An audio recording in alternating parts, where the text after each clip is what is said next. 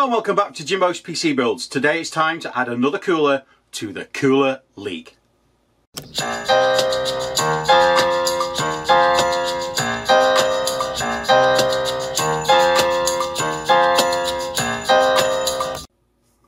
So without further ado, let's have a look at the cooler that we're going to be adding to the league in today's video.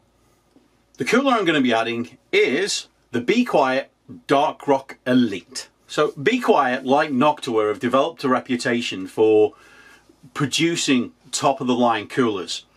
Like Noctua as well, they are not cheap. They do produce some smaller, cheaper coolers, but generally their bigger, higher-performing coolers aren't the cheapest. So they're aiming at the market where you want the performance, you want the true cooling performance, you've got to pay for it. So it's going to be interesting to see when we add it onto the bench, and we'll do the usual where I'll go through the install, we'll go through all the scores, and I'll give you final thoughts and conclusion to see how it kind of compares to some of the other like AIOs out there, which can tend to be more of the similar price. Alright, so without further ado, let's get the cooler on the test bench. I will go through the install, and once we finish the install, I will give you my thoughts on the install. So for the base, for the 1700 socket, they've got a screw that's got a square on the end, so you need to make sure it's lined up with the outside square, like so, and you can see it's flush.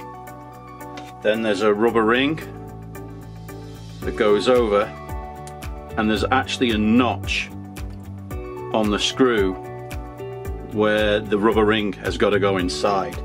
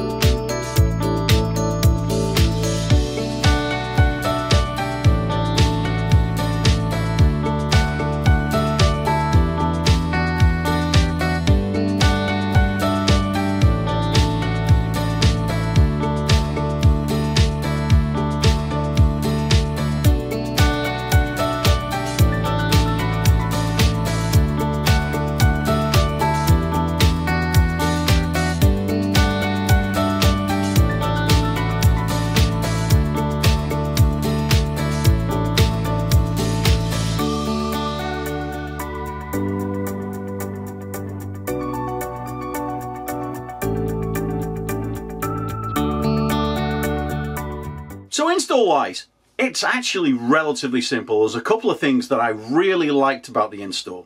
It has a backplate with prongs like a lot of other coolers do. What it sets this apart is you've got adjustable, the prongs adjust as other ones do, but instead of being held on, these have little rubber rings that go on, which basically keep it on, but also act as a cushion when it's butting against the motherboard, so you're not putting too much clamping force on the motherboard and scratching it or anything else like that, or etc, etc. So that was the first bit. The second bit was, and I produced two shorts on this, was the fact that the front fan is adjustable, so you can adjust it to the height of the memory you have in your PC. Now when I first did the install, I didn't realize that the front fan actually moved up and down, so I was like, oh okay, this doesn't fit, so I can't test it. Then, after producing the short, Be Quiet themselves actually came on and said, hey, the front fan adjusts.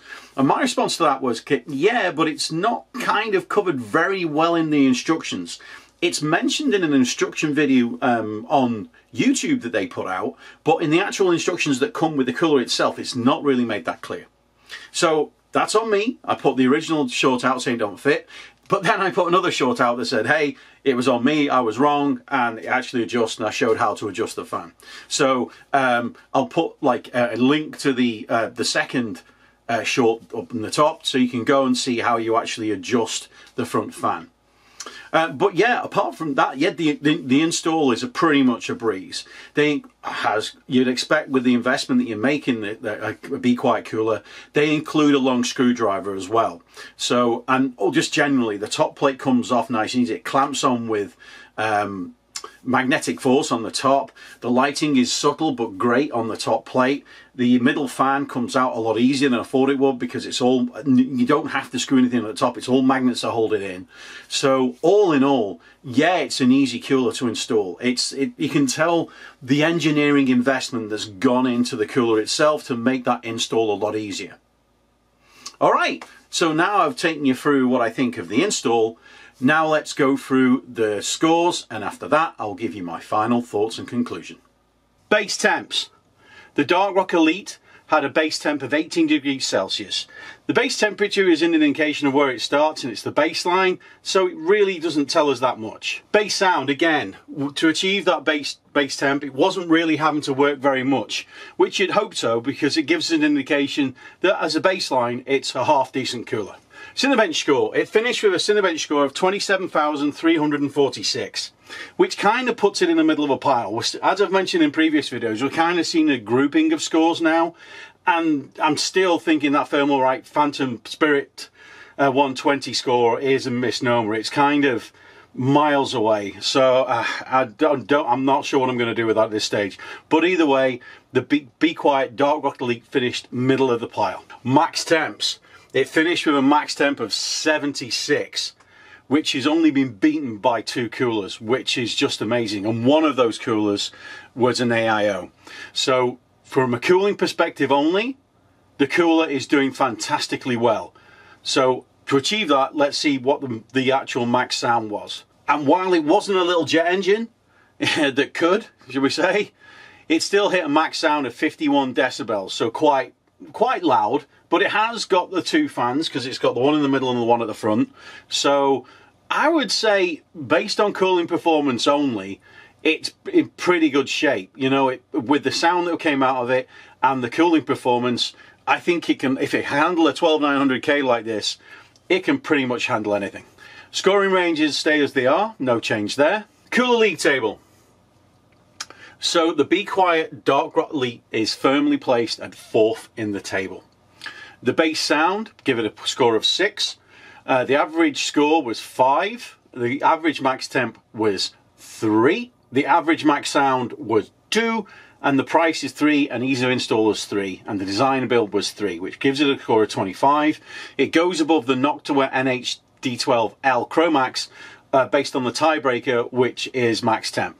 So pretty much it's in the top tier of coolers. So let's look at more of a detailed analysis of the Be Quiet Dark Rock Elite. It's got 2 fans, and its starting price, the purchase price, I got it when I actually bought the cooler, was $99.90. So the score excluding price is 22, which gives you a cost per point of $4.54, which is pretty good. It's not as better than some, but it's pretty good. Now with a max temp of 76, you get basically a cost per C below 100 of $4.16. So while the starting price of this cooler, it's in the same kind of bracket as the MA824 Stealth, which it's an expensive cooler, but it shows that if you spend the money, you're getting that cooling performance. So again, it falls into the bracket of, if you wanted to spend a decent amount of money on a decent cooler, you know, you can't argue with the value that you get in terms of cost per point and cost per below 100C. All right, there's the scores. I'll go on to my final thoughts and conclusion. So my final thoughts. As you've seen from the cooling performance in the scores, as I mentioned earlier, it's an investment cooler. You want top line cooling performance, you should buy this cooler.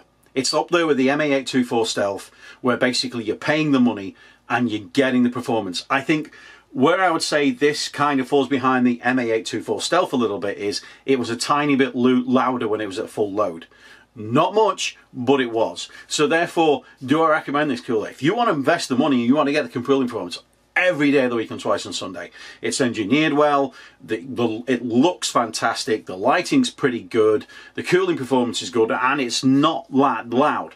So all in all, it's a great cooler. And you know, the way that I do the scoring on this is aimed around a whole performance of the cooler, from value to cooling and everything else.